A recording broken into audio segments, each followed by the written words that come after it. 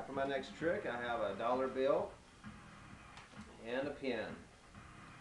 Okay, what I'd like to do for you is see if I can take this pin here and basically just see if I can stab it right in the middle of the dollar. I got it to the side of the dollar, that's not too bad.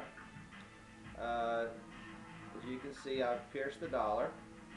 I don't exactly like to go around spending dollars that have holes in them, so what I'm going to do now is just a little bit of magic.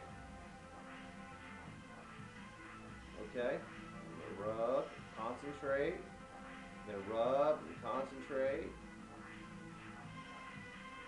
rub and concentrate. Okay, I pull it out. Okay, now rub with my magic fingers. And I want to heal the dollar. Shazam!